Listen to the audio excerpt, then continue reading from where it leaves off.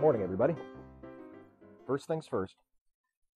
In my response to young Devin Jacobs' Catcher in the Rye review, which I posted in the previous episode's bonus calls video, I may have implied that Ashley, my lovely and long-suffering girlfriend, was a particular admirer of the work of Steven Spielberg.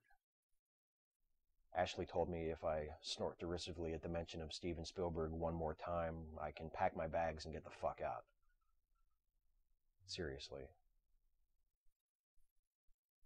I just want to make it clear that this was only a joke and should not be construed as indicative of Ashley's actual opinion of the work of Steven Spielberg. Thank you.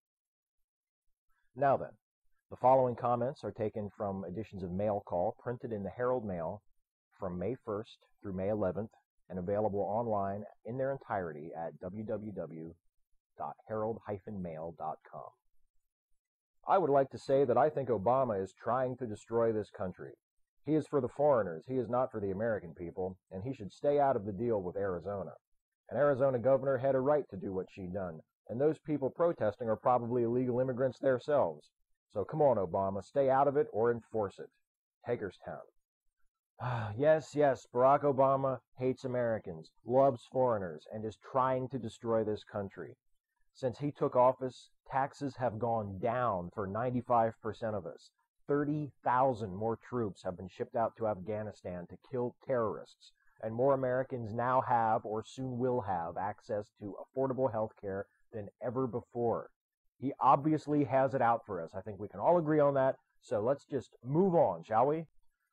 But you know, since the enforcement of immigration policy and security along international borders is traditionally the role of the federal government, there actually is some question as to whether the governor of Arizona had a right to do what she done.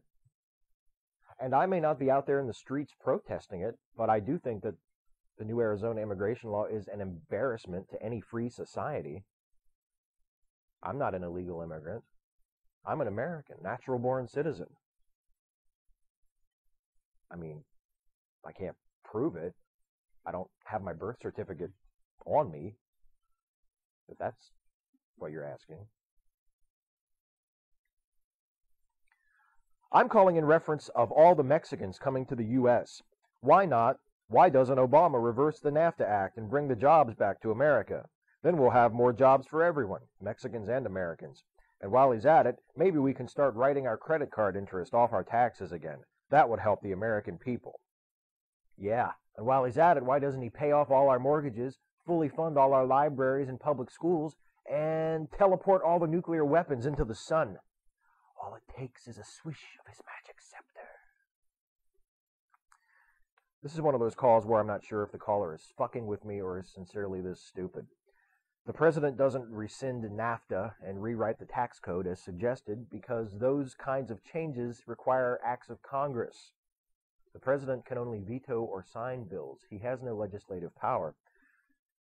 And he doesn't bring the jobs back to America because he hates America and wants to destroy it. I thought we were clear on that. Interesting read in Money magazine. If the money that has spent in the war in Iraq that was not necessary in the first place had been put in Social Security instead, the fund would have been shored up for 100 years.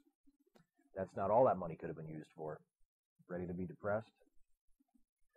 This is the billion-dollar gram, a chart created by David McCandless at Information is Beautiful to help visualize how much money we spend on things relative to the cost of other things we might be spending it on, and to how much other countries are spending on the same things. See that big purple rectangle to the upper right? That's the total estimated cost of the war in Iraq so far. See that much smaller orange rectangle to the left of it? That's how much it would cost to feed and educate every child on Earth for 5 years. Yeah.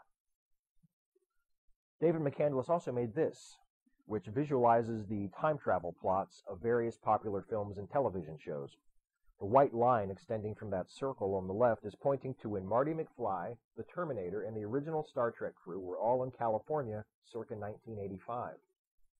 It's not relevant to anything I'm talking about, or I'm going to talk about, but I think it's kind of pretty.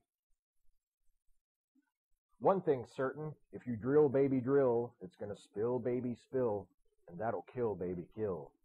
That's a big deal, baby, deal. And that's real, baby, real. I agree with you 100%, but my man, you have no poetry game whatsoever. Have a little pride in your work. Take a minute before you call in to write a sonnet or a limerick. Something like, BP has caused quite a commotion by spilling their crude in the ocean, and soon they'll take aim at the parties to blame and punish them via promotion. Drop that on the interns who pull mail call together. It'll blow their fucking minds. On second thought, don't bother. They'd probably fuck up the enjambment when they printed it. I'm saddened as I drive around town and see ragged, soiled American flags flying on staff at businesses and homes. Look up. Is one of these flags yours? Replace it with a bright new one. Contact your local scout troop or veterans organizations to respectfully dispose of it. Our flag represents the history of our nation and the sacrifices made in her name. Honor it. A tattered old American flag can be a sorry sight, that's for sure. But I'd still take a ripped, weathered, fucked up American flag over a pristine Washington County flag. Have you seen our flag? Jesus, look at that fucking thing. There's green and blue and white stripes and red stripes that I guess are supposed to look like a W, but look more like the logo to some regional airline. And there's George Washington's fucking head right in the middle of it, surrounded by stars like somebody just punched him in the face and he's still dazed by it.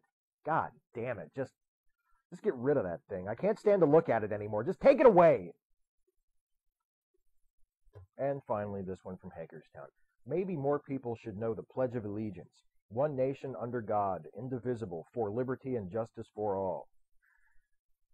The Pledge of Allegiance has actually been revised several times since it was first composed by Francis Bellamy in 1892 to encourage patriotism among American children on the quadricentennial of Columbus's arrival in the New World. My personal favorite version of the pledge is the one that was used from 1924 to 1954. That's the version that Congress first recognized as the official national pledge in 1942 as part of the Flag Code, and it reads, I pledge allegiance to the flag of the United States of America and to the republic for which it stands, one nation indivisible with liberty and justice for all. The superfluous, exclusionary, and unconstitutional phrase under God wasn't added until 1954, after Congress and the President, at the height of Cold War-spawned anti-commie paranoia, caved to religious interests, and an oath that could have been recited by any patriotic American was reduced to yet another public relations tool for the church. I like the pre-Under God pledge, relatively speaking. I'm not nuts about pledges of allegiance in general. They reek of paranoia, especially when you encourage school children to say them every goddamn morning. Around age 13 or so, I stopped saying the pledge every morning. Not because of the under God thing. I wasn't an atheist yet. Not that I would have needed to be. But because I figured after saying it every morning from kindergarten through middle school, my allegiance to the United States of America ought to have been pretty well fucking established.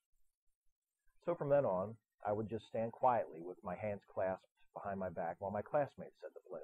And I only actually recited it myself once a year before our annual Veterans Day assembly. Once a year should have been plenty, right? For Christ's sake, we only make the president take his oath twice, max. Oh, and Hagerstown, since you don't seem to know how the pledge actually goes, I'm going to assume that you also didn't know any of that about under God, even though it's fairly common knowledge. I bet you also didn't know this. You know how you hold your hand over your heart when you say the pledge? Well, that's only been the official stance from which to say the pledge since 1942. Before that, when people would recite the Pledge of Allegiance, they did this. Look familiar? Don't worry. The Nazis stole it from us. Thanks for watching.